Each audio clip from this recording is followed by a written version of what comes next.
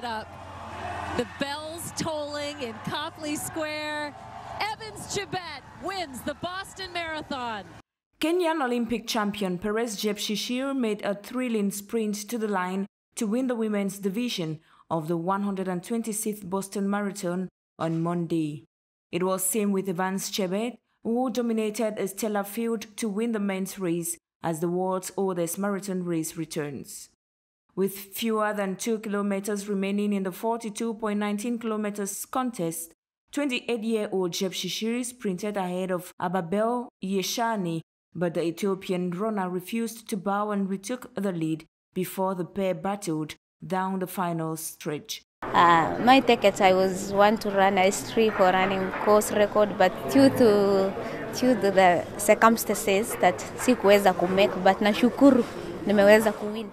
This was the first major marathon victory for 33-year-old Chebet, who was fourth in last year's London Marathon. During last year's New York Marathon in November, champion Jepchirchir won her Boston debut by taking her fifth victory in a row since 2019. Monday's event marked the first time in 3 years that the world's longest-running annual marathon returned to its traditional sprint date. The last time Kenya took the top 3 spots on the podium was in 2012.